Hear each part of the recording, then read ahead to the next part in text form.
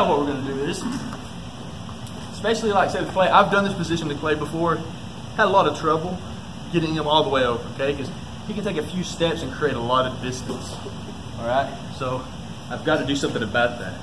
So say I can't get this grip, whatever it is, I'm trying to do this and I'm arching, he just takes some steps back and he just got such a good base, okay?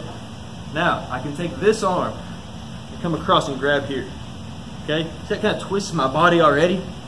That's giving me, so here, it's giving me that much more twist, all right? So I'm gonna come over, hips go up, I drive across, this comes across, and I rotate over here. There, okay? Now, from here, I can go ahead and fish the foot. From here, anytime you do a straight ankle lock, okay?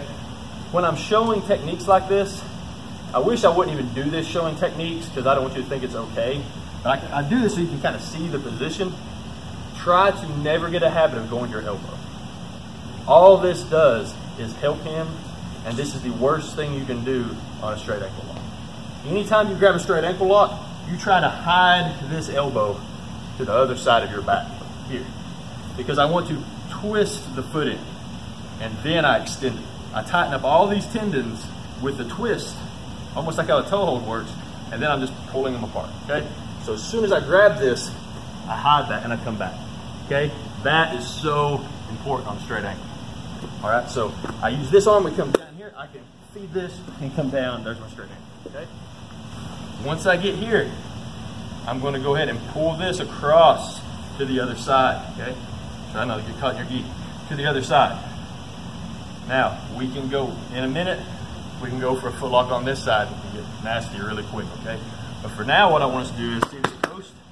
I'm gonna grab the knee, pull in tight. I'm gonna come up. See his collar right here? As I come up, grab the collar, leg drag. When I leg drag, I'm controlling the hip. Okay, it's twisted here. This isn't comfortable at all. I get the collar, I control, I crouch so he can't try to bring this up. This hand, just keep it here somewhere. Take this hand on the hip here.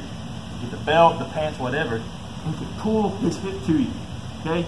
Because his way out, his only way out really, is to get his hips away from here, okay? If I've got this right here, he's not moving anywhere until I let him. I don't care if he's a really big guy or what. This is such a lockdown position that it's gonna be super hard for him to get any movement, okay? The leg drag is such a great position for passing, okay? For the leg drag, I'm just going to feed this. This is top side ashi, okay? I'm ashi, I've got it crossed, just like, you know, I'm not going for a heel hook here. I'm just going for this straight here. Once again, same principles. I hide my elbow, and then I arch into that, okay? And you see he's ready, okay? Right there. You can get some good torque out of this, all right? If he tries to jump my leg and come across here, you know, I can still come up with this here. Or I just came up and got my points, all right? Either way, this is not a bad spot.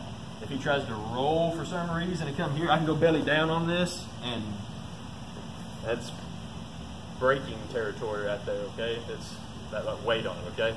So you can add that to what we just did, okay? All right, everybody got it? 1, 2, 3.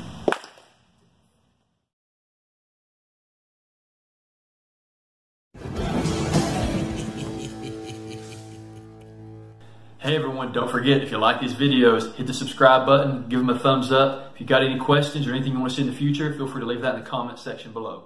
Hope you enjoy the video.